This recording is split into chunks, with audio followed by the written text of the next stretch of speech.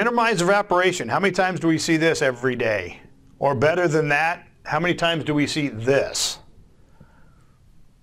We see this every day, for sure. Okay? What is your standard operating pressure here in San Diego? What's your static pressure? Okay, so you're 50 or 60? 50 or 60 static pressure? Yesterday, static pressure was 80 sitting at the store, and working pressure was about 65. Okay? 65 PSI on a gear drive rotor is too much. They're 40 to 55, 40 to 60, you know, too much, and you'll get a lot of evaporation. Okay? What's the standard operating pressure for a standard spray nozzle? Little low.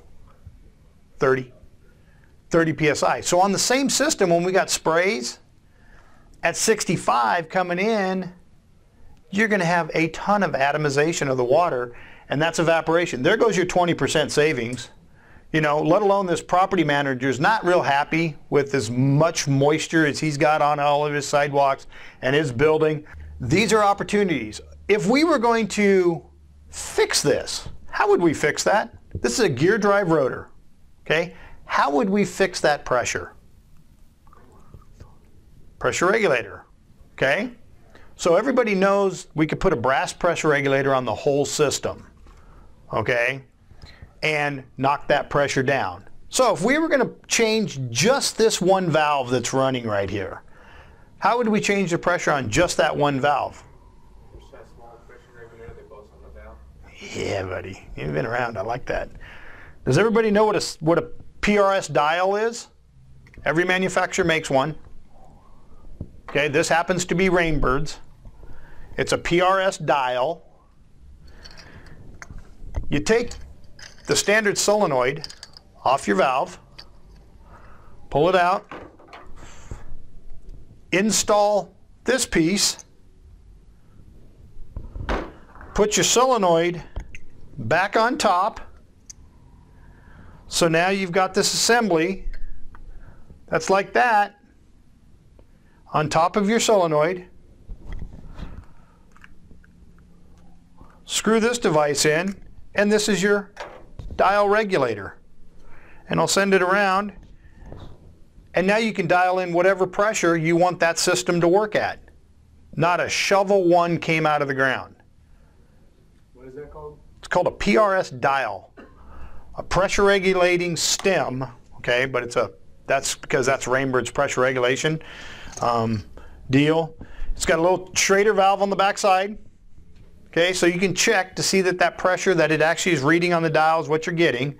Better than that, take your pitot tube and go out to this nozzle right here and check what the pressure is, because that's where we want the pressure to be. So we may be at 50 PSI here at the valve, but now we're at 45 at the nozzle, and that's perfect. And that's what we want. That's how we get the most efficient system, water going out in proper droplet size and not evaporating. Can you change pressure any other way on a system? How do you make pressure go up on a system? There's only one way. Simple. A pump. You can only make pressure go up with a pump. Okay? There's only one way to make pressure go down. Pressure regulator. Okay? So now I'm going to get the question of, oh no, you can make pressure go down. All you got to do is crank down the flow control. Okay? We got smart guys in here, because that always comes up every time. No. That down, right? That doesn't change pressure. That changes velocity. Okay, how fast the water's going through. How fast the water's going through the valve. That's all that does. Velocity changes, okay, will look like pressure reduction, but that's not what it is. Because your pressure is still the same on the incoming and the outgoing unless you have a PRS dial or some sort of regulator on it.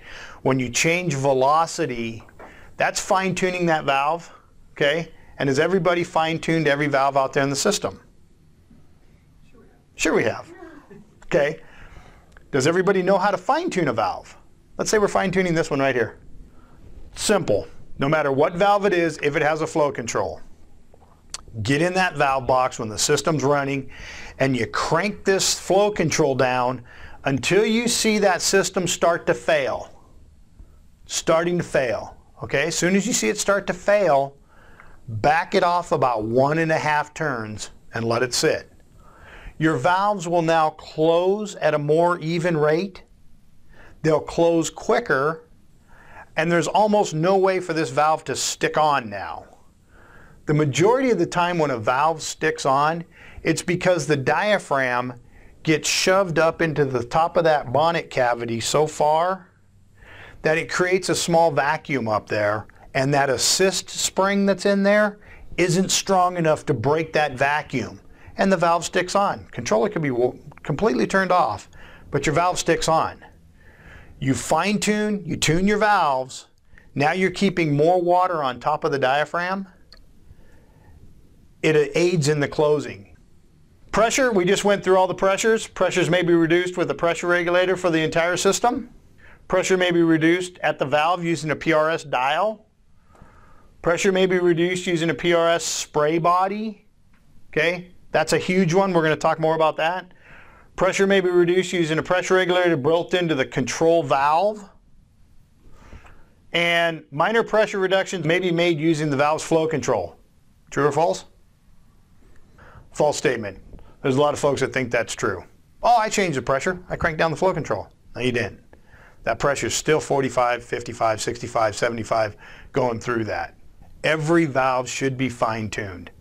99% of the valve boxes I go out and jump into, that valve is all the way open and somebody's complaining because they're having a problem with it. Turn on the system, fine-tune it down, start there, get it to where it works and say, okay, let's operate a cycle and let's see what it does. Traditionally, your problems go away, and it's usually because you got a stuck-on valve and it created vacuum up in the top of that. Traditionally, that's the issue.